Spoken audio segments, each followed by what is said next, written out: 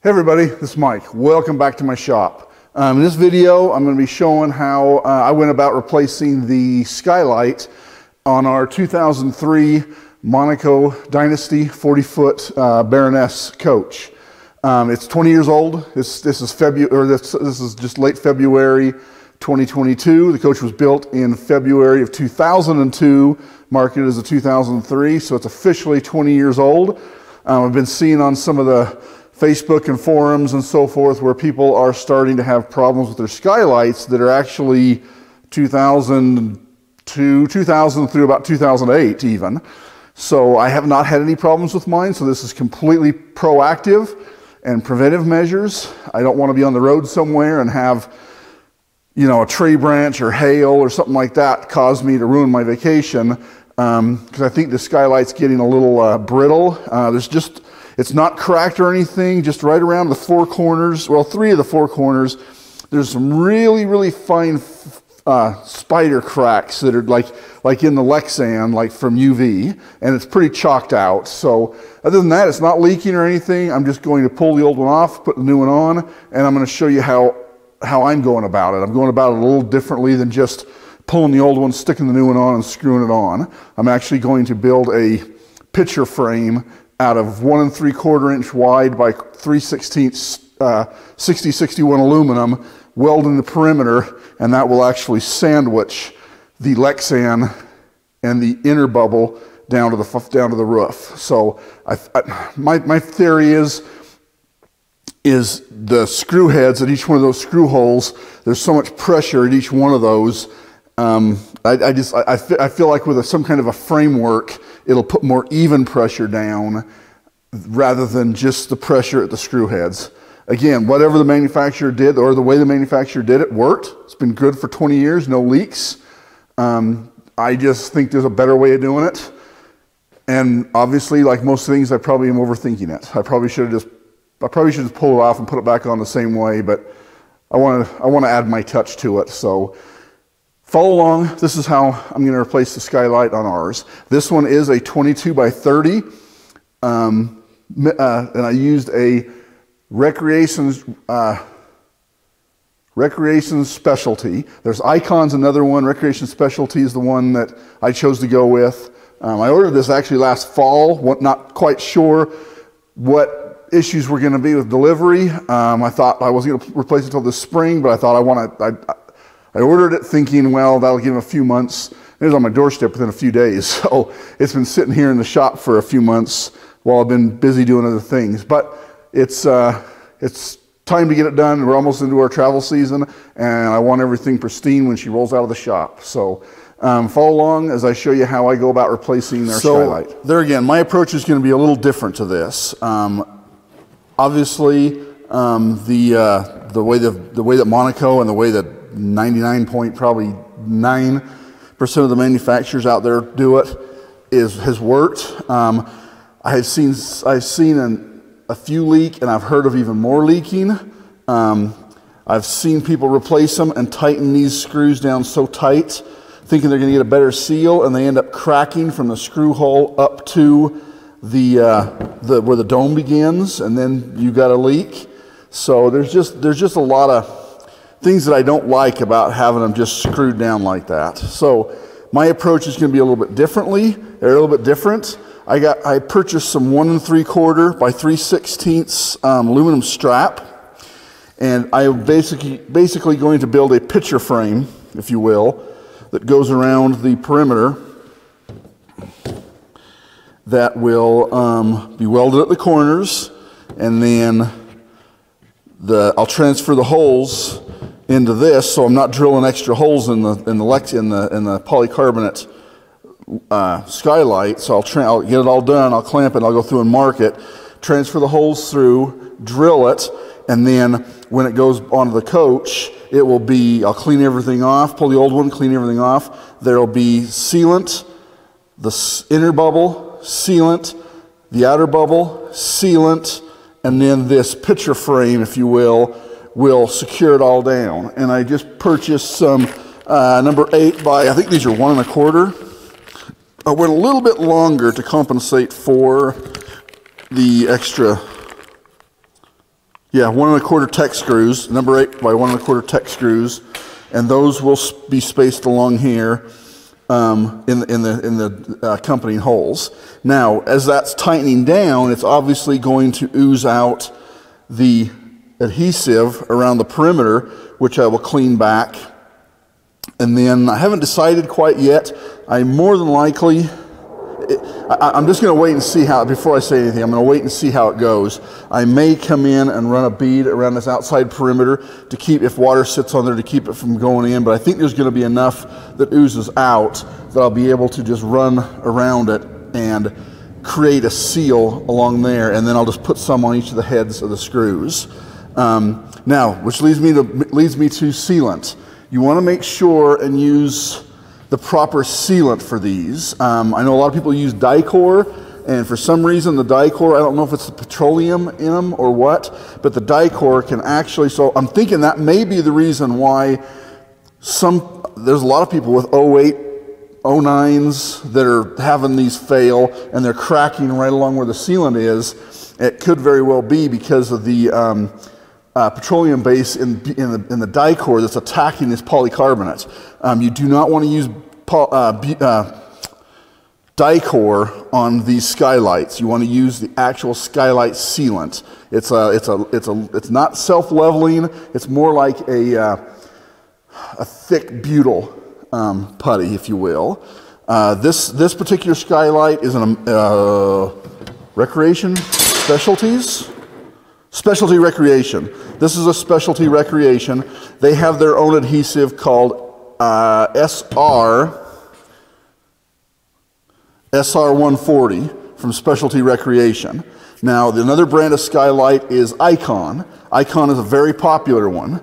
Icon also has one that they have, actually it says right on it, butyl rubber, and that's their own Skylight sealant. So I think they're pretty much the same thing. There's another one out there called SB140, and I think it's a variant of the SR140, but probably a generic brand.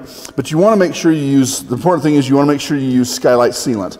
And if you're touching it up over the years, you want to make sure to still use that. You want to stay away from the Dicor, because like I said, the Dicor will attack and cause premature cracking and failure of the polycarbonate. So anyway, so with that being said, I've got 2 pieces clamped here to my fabrication table.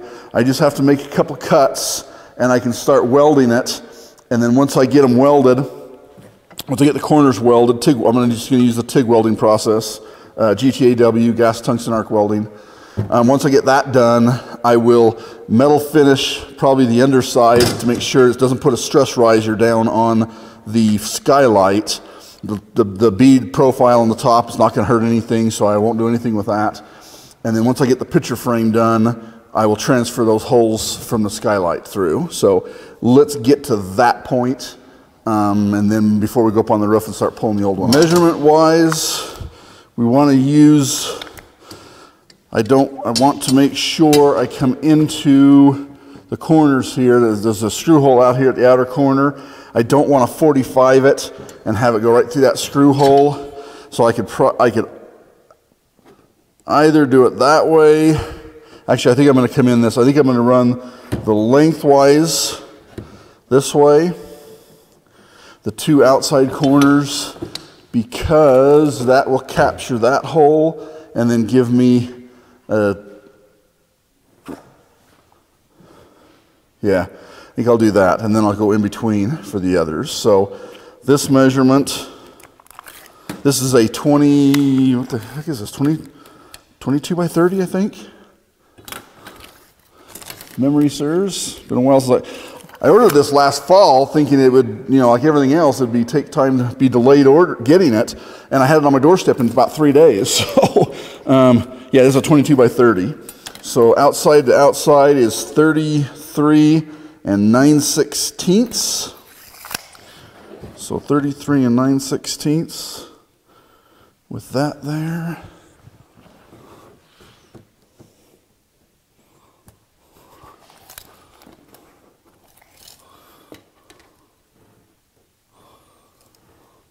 And 22 and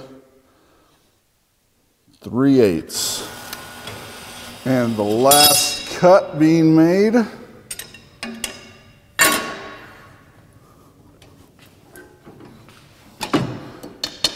and ready to chamfer all the edges now. So I've got the each piece prepped.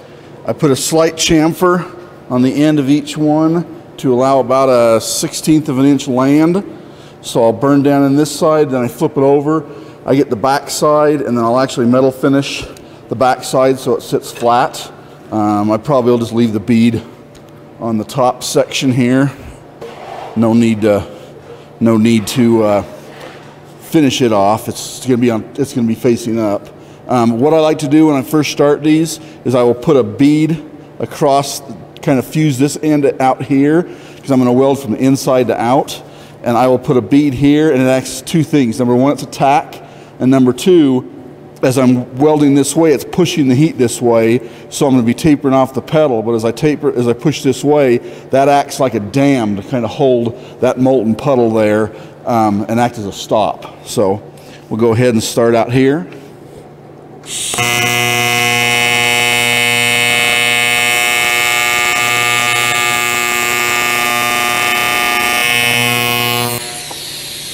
Okay. Now I'll start in here in the inside corner, and then I'll just fill it up so it's about flush, maybe even stand a little bit proud of the parent material.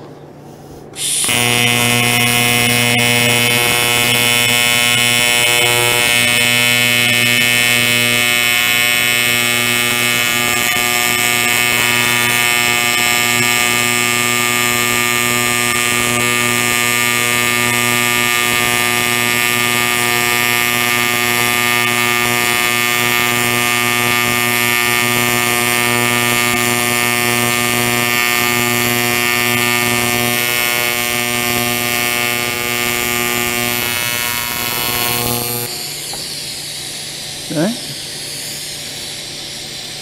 Yeah, I stayed a little bit long there at the end, and it broadened out a little bit, but I wanted to make sure I got that tack fully molten in. But yeah, that's just barely a little proud. There is the frame welded. The back side is metal finished off. I left the welds protruding on the front, and then I run around the perimeter just with a DA.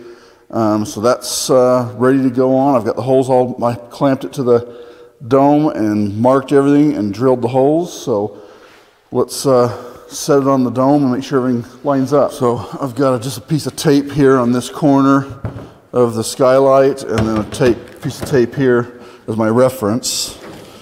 So it's good, it's good. Yeah, it's positioned maybe about a half a hole off. Yeah, about a half. Well, maybe not. Just shift it just a little bit.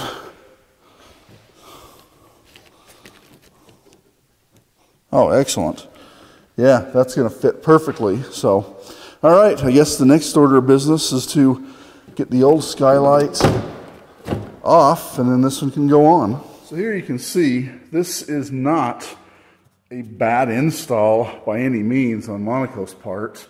It has held up well. This is all original, and just, I don't know, 6-8 years ago, I had to add a little bit of touch-up. I came in with some mineral spirits and cleaned, there were some cracks. I cleaned the cracks and added some more Skylight sealant.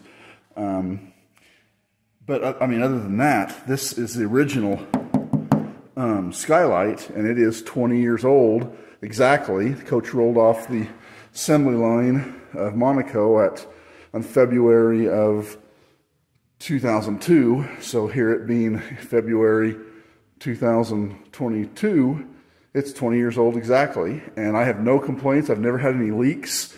It's not cracked along here at all. It's hard to see in the light because the composite or the Lexan is very faded, but in the right light, right here on the corners, this one maybe in particular, you can see there's just a really fine, like spider cracks that are just starting to form. But I mean, even that, I mean, I'm pushing on it, and it's still I shouldn't say fairly, it's still pliable. It's still pliable. But with everything I'm seeing as far as people replacing theirs, I figured it's due. I would rather change it out on my time versus being on vacation and having it decide when it gets changed. So, and you can see they put screws, I'm guessing about every 2.5 to 3 inches. Yeah, that one's about 2 3/4, 3. Oh, and there's 2 1/4. So it varies, but every 2.5 to 3 inches. And there's really not, it's not really bulging up between the screws. So it has held well. It's just, I don't know. Me being as anal as I am, I think there's a better way of doing it to put more even pressure on this rather than just where the fasteners are located. I'm not going to bore you with all the details of removing the Skylight. It's quite labor intensive, let's put it that way. So you want to just dig underneath, dig the butyl putty from around the screw heads. And most of the time I've found that these are square drive, Robertson I believe it call it, I can't remember. But anyway, so you expose the head, then I take a pick and you want to go down into the square. Sorry, I'm trying to hold the camera, look at what I'm doing, and try not to fall off the roof, so bear with me here. So dig out the putty from the square drive. Then I'll usually force a regular screwdriver down in, get it going a turn or two. Then I'll go to my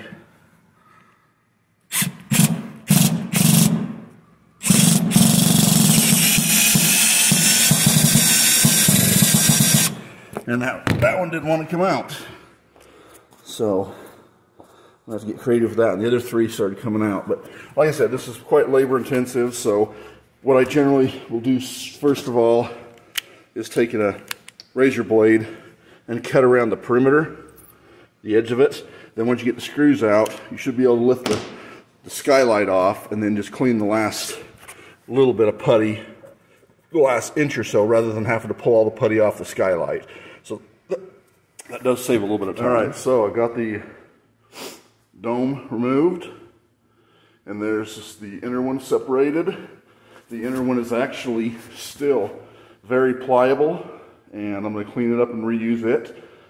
I'm thinking the UV must have attacked the outer one and saved the inner one, so it's in really good shape. So I'm just going to clean it up and return the other one. I like this one a little better because it's not quite as much of a dome, so it'll create a little bit bigger of an air gap. I got a clear one to go inside this one, and I ended up having to get it from a different vendor.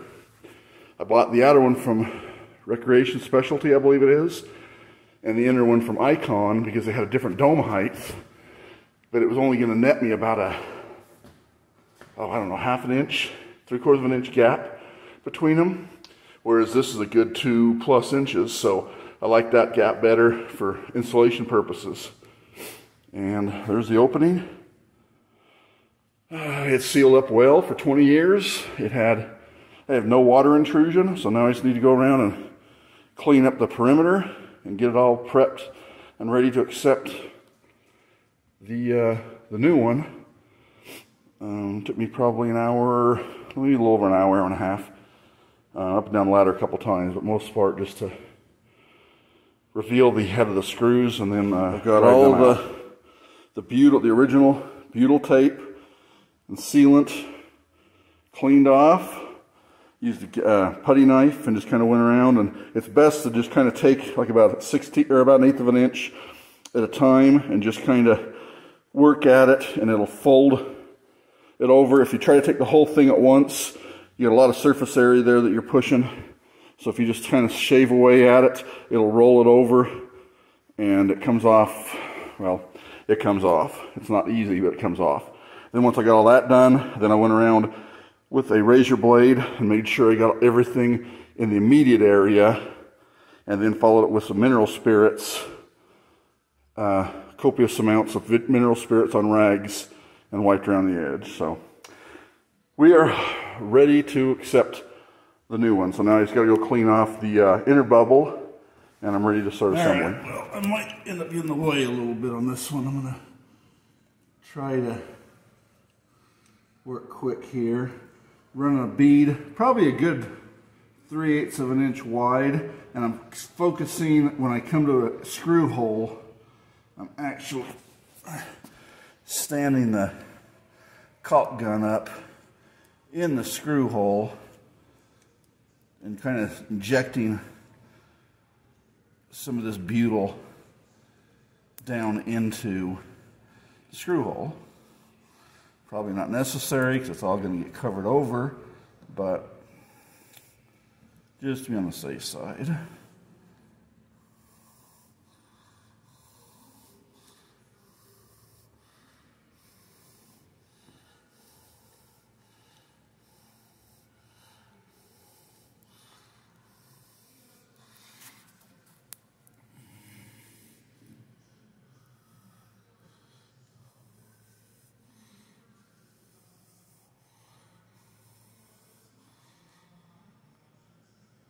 I've got the clear panel just flopped to the side there.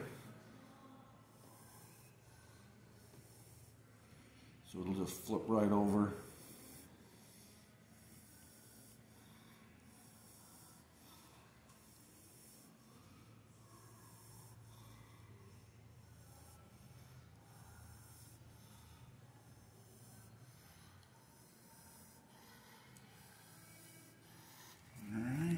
Now be careful, this stuff is stringy, so don't go pulling it across anywhere. You don't want it to really relieve the tension on your caulk gun. So I've got the corners marked where this is going to lay. So I'm just going to push it down into place. And you'll see on the clear one especially, you'll see the butyl flatten out and actually ooze out of the original screw holes. I'll make sure that it is completely sealed all the way around.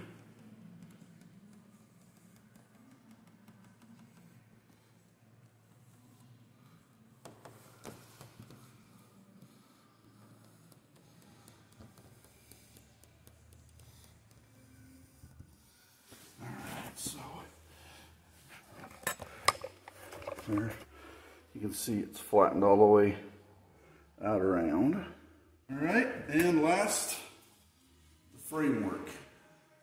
Again, seeing as how long the OEM one lasted, I'm gonna guess this is way, way overkill, but yes, that's the way we do stuff. Start a couple in the hole here, and I've got to come to and drill through the clear.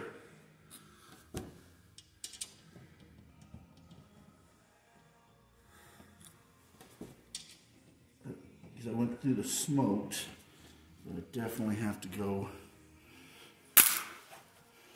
here and drill through the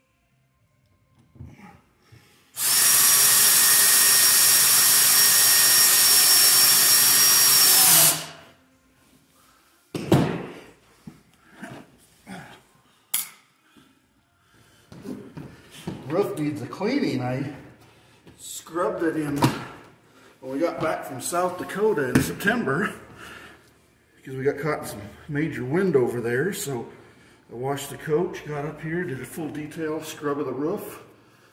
And then when we were in Moab in October and the swell in November, we got into some more hellacious winds, and I hadn't been up on the roof since. But doing this project, I realized that I got to get up here. And after our first outing, I think I need to leave it outside and get up here and give it a good scrubbing. Okay, that's all of them. So, and like I said, they recommend you do not use Dicor on the Lexan. Something about the, I'm not a chemist, but something about the chemical composition that'll break the